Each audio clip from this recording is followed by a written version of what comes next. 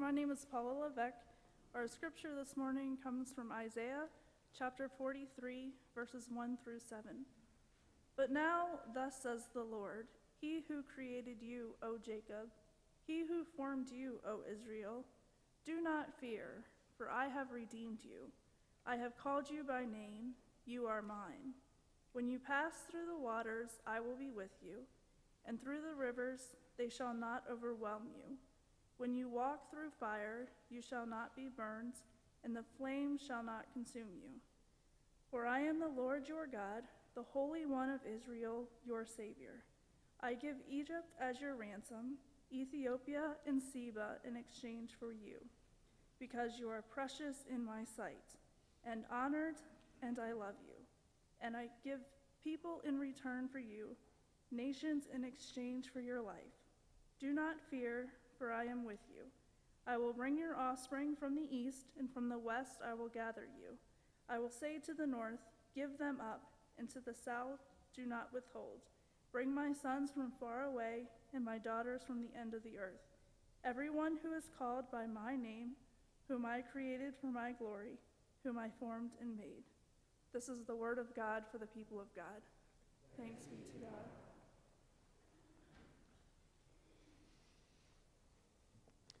My name is Kirk Nave. I'm one of the pastors here at Braddock Street United Methodist Church. Thank you for braving the weather.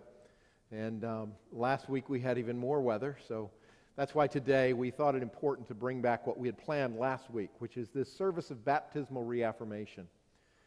Christian tradition is that about the second Sunday of January, after Epiphany, we remember that Jesus was baptized and we find our own identity in baptism as well. So that's what we're focusing on today. Let us pray. Holy God, thank you for creating us, giving us life, and through our baptism, giving us new life in Jesus Christ. Touch us in this hour by the power of your Holy Spirit to make us people who are fit for the journey of serving Christ for the rest of our lives. In Christ's name we pray. Amen. So when we're going out in public, who needs a bath? Think about that. You need to be cleaned up, right, to present yourself the best you can. I've got a little picture of my kids when they needed a bath. This was when my son was an undergraduate at Virginia Tech, and there was a 5K mud run coming up, and he called his sister who wanted to come along with him and join in the fun. If you've never met my kids, to me, this is the essence of who they are. They are all in. My son said they ran the 5K, and he said, I came to the end, and I hadn't really seen any mud, and they had just kind of dug a little pit about 5 feet wide, about 10 feet long, and you really had to make an effort to get into it, so in I went. And, of course, his sister went right with him. I suppose just about every parent has some story or photo like this of their children just digging all in into all that life and the earth has to offer. Some of them even have numbers, you know, the kind of story your mother just tells over and over about you. The one my mother always told on me was when I was about 2 years old. My father was a pastor, and we lived in a parsonage. This one was in Glen Allen, Virginia, before there was the Short Pump Town Center and all that stuff. It was when Glen Allen was really just kind of a backwater. And behind the garage, they had dug up a garden plot. And it was spring, and it had been raining for about a week. So I had two brothers. So what did three boys do when there's a lot of mud behind the garage, right? We went and we played. But I was very young. And so when my mother called everybody in for dinner, my brothers came, but I didn't. And she turned to my brothers and said, where's Kirk? Well, he was right there behind the garage. I don't know. So she called again. And then she did as mothers often do and used all three names. Gary, Kirk, Nave. I still didn't come. So now she's in a huff.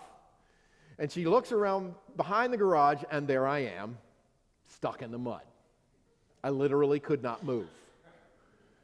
She said she reached out with both arms and pulled. And there was that sucking sound, you know. Out I came. The shoes didn't, but out I came. To this day, some archaeologist in Glen Allen, 100 years from now, is going to recover some child's shoes behind a garage. She said she walked into the house, both arms extended because I was just such a mess, plopped me down into the bathtub, fully clothed, pulled the shower curtain, and turned the water on. I needed a bath. Today we're focusing on baptism, which is the bath or shower of our souls, where we get clean, you know?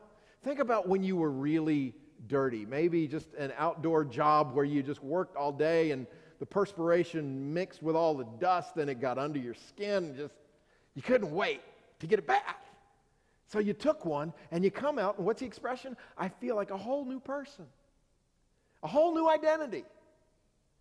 And that's what God is doing with us in baptism, making us clean, washing away all the stuff of our past so we can step up in a whole new identity. Have you noticed that's where Jesus' story really starts in the Gospels? Luke gives us the manger story. Matthew gives us the story of the three kings. But they really don't get into who Jesus is until his baptism. Mark, in fact, starts with the baptism in the River Jordan by John the Baptist.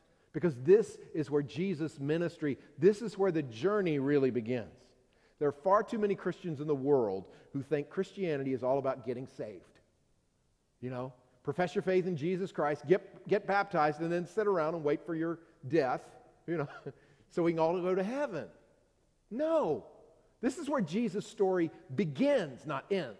This is where our story begins, not ends. Our baptism is the beginning of a long, wonderful journey with God in Jesus Christ. And so today we have this text from Isaiah 43. Judah needs a bath. This is Isaiah the prophet speaking to Judah, the southern kingdom that surrounds Jerusalem. The backstory is that Judah has misbehaved. They have worshipped other gods along with the one true God, Yahweh. The prophets have spoken to them and Judah wouldn't listen. So finally the Babylonians captured Jerusalem, destroyed the temple, and took them all off into exile, into slavery. The prophet's interpretation of all this is God's discipline. God is teaching them something new. Any child that's been disciplined by a parent, you know, there's this feeling like the parent doesn't love me anymore, or at least that raises a question. And so we get this good news today from verse 1. Now, thus says the Lord, He who created you, O Jacob, He who formed you, O Israel, do not fear, I have redeemed you. I have called you by name. Focus on that word redeem, redemption. You know what that's like, right? Anything that's gone bad, gone sour, it's corrupt, it's ruined, somehow, some way it is restored. God is saying, Judah, I'm restoring you. You may have felt separated from me while you were in exile, but no. I have redeemed you. I have called you by name. You are mine. You belong to me. Those of you who've been to parenthood up to the point where I've reached that point where the kids, you know, are away. You spend years with children and you raise them the very best you can, and they tolerate their parents as much as possible. But there's this place where they're independent and they're free and you let them go, and that's what you raise them for. But there's that point of risk where they may go out and act like anybody's children but yours. They still carry your last name. This is kind of where God is with Judah. I've called you by name. You are mine. It may have felt like discipline. It may have felt like we were separated, but no, you still carry my last name. You're still my children. I was disciplining you so that I could redeem you, make you clean, give you a bath, and you could come up with this new identity. Because after all, as it says in verse 5, God is saying, do not fear, for I am with you. I will bring your offspring from the east. He's saying, I'm going to bring you back from the exile. From the west I will gather you. I will say to the north, give them up, and to the south, do not withhold. They will return from the end of the earth. Everyone who is called by my name, whom I created for my glory, whom I formed and made. God created Israel. God created Judah for God's glory, to show to the world what it's like to live with God. Even though they messed up, this is still their purpose. Even though you and I have messed up, this is still our purpose. We are to display the glory of God and nothing less. I don't know about you, but I think about trying to do that to display God's glory. Who am I? I need a bath. I need to be cleaned up before I can do that. But that's the purpose for which we were created. So God in baptism washes us and sets us on a whole new journey, gives us a ministry to perform. I love what Bishop Will Willimon once said about baptism. He said, when you think about baptism, baptism means what water means. When you think about the different characteristics and purposes of water, you can very often tie that into your baptism. There is no life without water, right? You can go for quite a long time without food, but you can't go very long without water. Water is essential to life. Try and not, water that plant in your house over the winter. You will watch it, dry up and decay. There's no life. Jesus said, I came that you may have life and have it abundantly. There is no life, real life, without God. It is essential. Baptism means what water means. Water means life. Water, of course, as we said, means cleaning. It means washing off all the dirt, all the stuff of our past. Let it go down the drain. Don't bring it back. Water means cleaning. But there's another aspect of water that we sometimes neglect, I should say. There's a destructive characteristic in water. We see that in floods and hurricanes. We see that in the story of Noah and the flood, where God says, this creation is messed up. Let's just wipe the slate clean and start all over again. Let's destroy it. That aspect is a piece of our baptism as well. St. Paul puts it this way in Romans chapter 6. Do you not know that all of us who have been baptized into Christ Jesus were baptized into his death? Therefore we have been buried with him by baptism into death, so that, for this purpose, just as Christ was raised from the dead by the glory of the Father, so we too might walk in newness of life. For if we've been united with him in a death like his, we will certainly be united with him in a resurrection like his. You can't take on new life until you say goodbye to the old one. You can't take on this journey of living to the glory of God if you're still carrying all the dirt of your past. Baptism means death and new life. So you and I take on a whole new identity. Remember, when Jesus was baptized, that voice came from heaven and said, "You are my son, the beloved, with whom I am well pleased." We get a whole new identity. As God said to Judah, I have called you by name. You are mine. This is your essential identity. That says something powerful, friends. First thing it says for me is, I am not insignificant. Okay, all you English teachers, I know that's a double negative, but there's a point to this. Because sometimes, I don't know about you, but I feel insignificant on this planet, particularly when I drive into Northern Virginia. There's just so many people, people of all kinds, all shapes, and there's just so many, and I know God loves every single one of us, so how is it, God, that I am somehow significant? Do I need to be like Jeff Bezos, and make something of myself before everybody's going to take notice and remember me when I die? No, God says that's not the basis of your significance. The basis of your significance is found in verse 4 of this text. Because you are precious in my sight and honored, and I love you. There's those three little words directly from the mouth of God to you and me. I love you. That is the basis of your significance. Not what you accomplished, not what you've done or left undone. The basis of your significance on this planet is God loves you. Do you understand that? Can you grasp that? If you're like me, there's times where I grasp it and there's times I forget it, and I try and make something of myself and think I've got to accomplish something. But no, that's not it. God just loves us like a good parent would love a child. Not because of what they've done or left undone, but simply because the parent just loves. And it says, God says, I have called you by name. There's an identity that is unique and specific. I know you, God says. I created you. I formed you, O Jacob. I know you better than you know yourself. In other words, God doesn't just know all the stuff we've done. Even the stuff we keep secret from everybody else, maybe even try to keep secret from ourselves and deny it. God knows not only what we've done, God knows why we did it. God knows our whole story, our whole DNA. The stuff our parents did to us. The stuff our friends did to us, the scars we have accumulated along the way, the reason we reacted the way we did last Thursday, God knows the whole thing better than we do. I have called you by name. I know you.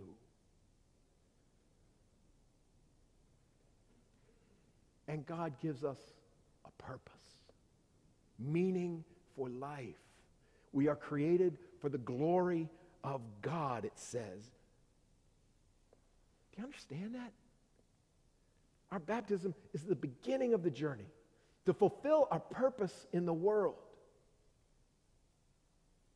A pastor named Maxie Dunham, an old United Methodist pastor, he's retired. I think he's still alive. He used to say, there are people in this world who are so heavenly minded, they are no earthly good. You know? So focused on heaven and the reward that may come later on, or is promised to me in Jesus Christ later on, but not focused on the here and now. When our neighbor is hungry, right? When people are hurting, when people need prayer, when people need love. Some folks are so focused on their own reward that comes much later, they are no good today. This is the reason you and I are created, friends, to share God's glory here and now, to share Christ's love here and now. And it begins with our baptism. So today I want you to take a little emotional exercise with me, a little emotional reminiscence. Do you remember your baptism?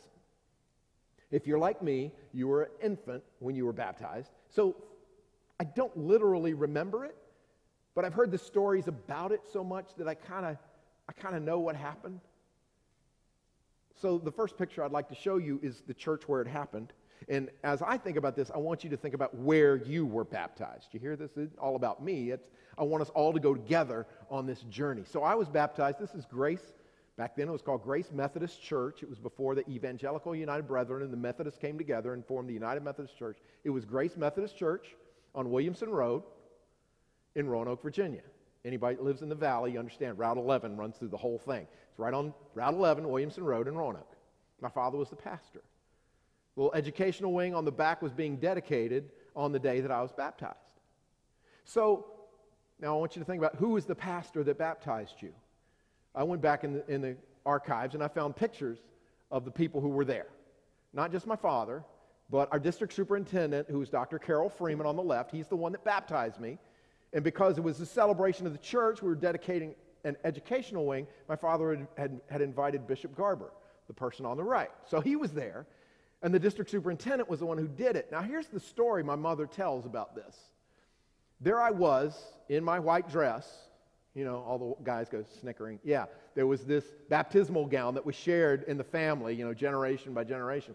And so there I was in my dress, all of about 4 months old, and a lady on the pew with my mother said, "Oh, is one of your children being baptized?" "Yes." "Oh, we've just gotten back from the Holy Land. I've got holy water from Jerusalem right here in my purse, from the Jordan River. Don't you want to use holy water to baptize your child?" And my mother just, whenever she told the story, said, "I just didn't want to get into that discussion." Because is it more special than water out of the Shenandoah? No, right? But there's a little extra symbolism maybe. So I was baptized with holy water from the Jordan River by our district superintendent with a bishop of the conference there. So what is the significance of all of that beyond your baptism? Nothing, not one thing. Because who did it, where it happened, these are all things that are great to remember as this is the beginning of our journey. But what we do or what the pastor does doesn't mean a thing. It's all about what God is doing with the symbol of water, invisibly, in ways that you and I are not aware of in that moment, but will become revealed to us over time. God begins that journey with baptism, washes us clean so that we can fulfill the purpose that God has given to us, answer the call that Christ is giving to us. And it's all symbolized in this water. Never underestimate this power. Because, friends, if you want to know what the end product of the church is, why we're doing what we do, it is to make disciples of Jesus Christ. We do that initially with baptism. Did you know that last year 28 people professed their faith in Jesus Christ in this church. 28 people. 10 of them were confirmands, young people. For the first time in their life, they were professing their faith in Jesus Christ. Some of them were adults. Some of them were reaffirming their faith in Jesus Christ after a long hiatus of no activity in the Christian faith. But 28 people professed Jesus. This is what we do here, friends. Never underestimate its power, because each one of those baptisms or professions or reaffirmations of faith, each one of those is a story of God's redemption in one person's life. And that's powerful stuff. And I remember, when I think about the power, I remember a young adult just a few years ago here in this church. And I didn't know what was going on in her life. I knew that she had recently graduated from college. It was kind of, I knew that she was kind of taking on faith in a new way as she stepped out, for independence from her home. And she was taking on a commitment to Jesus Christ. But I didn't realize it. I didn't take all that in until she knelt in front of us and we put water on her head in the name of the Father, Son, and Holy Spirit, and the tears just streamed down her face. Tears of joy, tears of relief. She was taking a bath, right? On the inside. That's what we do here. And that's what this day is about. In a few minutes, we're going to have the opportunity to reaffirm our baptism in Jesus Christ. I want to be a little careful in that we are not rebaptizing people. We're renewing our side of the covenant. Baptism is something that God does. So to rebaptize would be to say somehow God didn't get it right the first time, or God didn't have the power to do it the first time. No, this is more like our friend John Wesley, who founded Methodism, who says we have the power to send away our baptism. In other words, if this covenant gets broken or stretched, it's not God's fault, it's ours. So today is about renewing our side of the covenant. So we are going to have the opportunity to take those vows of baptism again and then remember where our journey began and remember the path that we are on, fulfilling our purpose of loving others. And if you're afraid of this journey, hear again what God says. Do not fear. I have redeemed you. I have called you by name. You are mine. Let us pray. Thank you, Almighty God, for never giving up on us, for creating us and claiming us on as your own, and working with us all through life's journey. We come this day to renew our side of the covenant, to renew our vows, to take a bath, and to step from the tub clean and fit and worthy of being called your children. As we seek to live out our purpose of Christ's love in our lives, we offer our prayers this morning on behalf of those who need your special touch. We pray for Clifford Hebert. We pray for Harold Ogg. We pray for the people of Wetumpka, Alabama, who are suffering from a tornado.